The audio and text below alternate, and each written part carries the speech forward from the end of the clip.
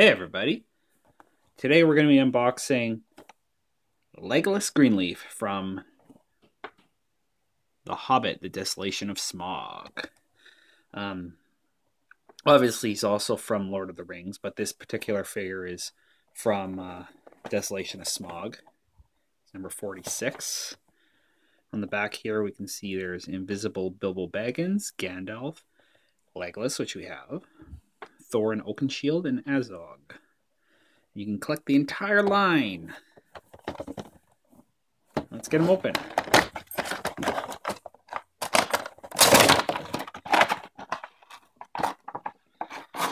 So there he is.